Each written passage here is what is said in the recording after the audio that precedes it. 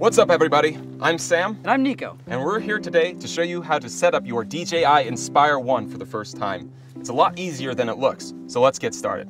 Alright, first things first, we're going to start with the camera. When you receive your camera for the first time, it'll be packaged somewhat like this. To undo this packaging, simply slide off your gimbal cover. Pop in a memory card if you want to get some sweet shots. And if you're shooting in a bright sunny day, make sure you put your ND filter on. It just simply screws onto the front. Now, to mount the camera on the Inspire, simply line up the white line on the top of the gimbal with the white line on the front of the gimbal lock. It just goes straight up, and then you twist it to the left to lock it, as indicated by the icons. Now, let's set up your batteries for charging. You want to make sure you do this early on so that they're ready and charged by the time you want to fly. First, take your charging cable, and it has two ends. On the boxy end, you'll notice that it has a cover that opens up to reveal two prongs. These two prongs go into your battery. On the other end of the charging cable, you'll see another adapter. This goes into your remote. Just pop open the cover on the remote and plug it in. Once the charger's plugged into the wall, they'll both begin charging, and you'll know they're done when the lights on the battery and the remote turn off. Now it's time to get your propellers set up. You'll notice propellers have two different colors, gray and black. These colors correspond to the colors of the mounting screws.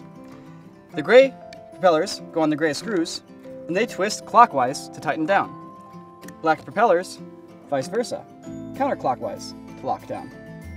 Now make sure you take the time to hold onto the motor and just twist the propeller to make sure it's on there nice and snug. These propellers are self-tightening, meaning that the direction the motor spins keeps the propellers tight on the Inspire. With that done, let's set up the remote. On your remote, you'll want to attach the mobile device holder, and that screws into the socket on the front of the remote. Next, let's plug in the mobile device. Take your mobile device's USB cord and simply plug that into the back of the remote. Put the other end into your corresponding mobile device. Now let's take a look at the controls on the remote. The two joysticks on the front are for piloting the Inspire. The buttons near your fingers here are for various controls such as playback, video recording, photos, and exposure control. And then also on the front next to your power button, there's a return to home button, which you'll press if you want it to automatically fly back to you, and the transformation switch, which will raise and lower the landing gear. Now, let's get to the last step in setting up your Inspire. With your DJI Pilot app activated and plugged into your remote, with your remote on, take the battery and plug it into the Inspire. Now, press and hold once, release, and hold again for 3 more seconds, and the Inspire should turn on.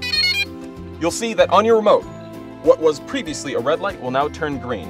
If this light is green, that means there is a link between the remote and the Inspire. It's important to have the remote on before you turn on the Inspire, because the Inspire may think that it has lost connection and may try to return home. So as long as the controller is on first, you may control it and it will not get confused or think that it has lost connection. So, now you are almost ready to fly, but before doing so, make sure you check out our next video on how to fly the Inspire. See you there.